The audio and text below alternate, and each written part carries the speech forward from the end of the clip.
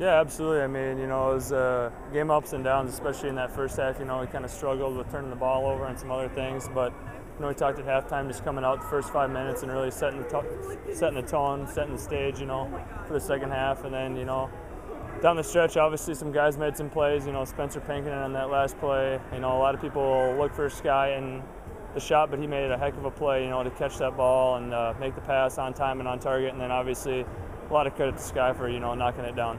What does a win like this, break before break, kind of do for your morale and kind of momentum, the break before? Yeah, absolutely. I mean, there's no better way to go on a break, going in, with a fun, exciting win at home. But I mean, we got to, stay clued in and realize, it's one game, and it puts us in good position to where we want to be to, in the conference. But it's one game, and we got to come back ready to work when we get back here. All right, thanks, Tydan. Yep.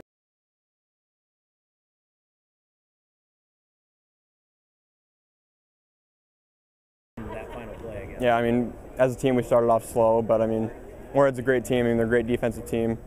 But I mean, we kept grinding out. I mean, throughout the game, we kept getting better and better, and made it a close game at the end. And then coach drew up a play for that last play and got it to Spencer, and he made a great pass to me for a wide open shot, and fortunate it went in. All right, thanks a lot.